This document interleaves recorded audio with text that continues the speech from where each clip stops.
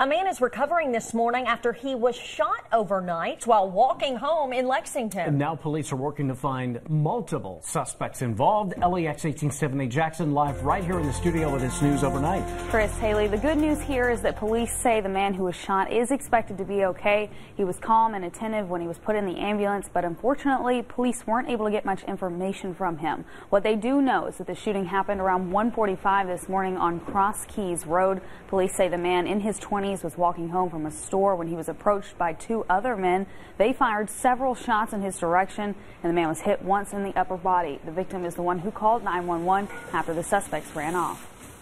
Haven't really spoken to the victim right now. He's been transported to a local hospital to be treated again for that non-life-threatening injury. The only brief statement he gave to us before he was transported was that he was walking on the sidewalk and coming back from a local store.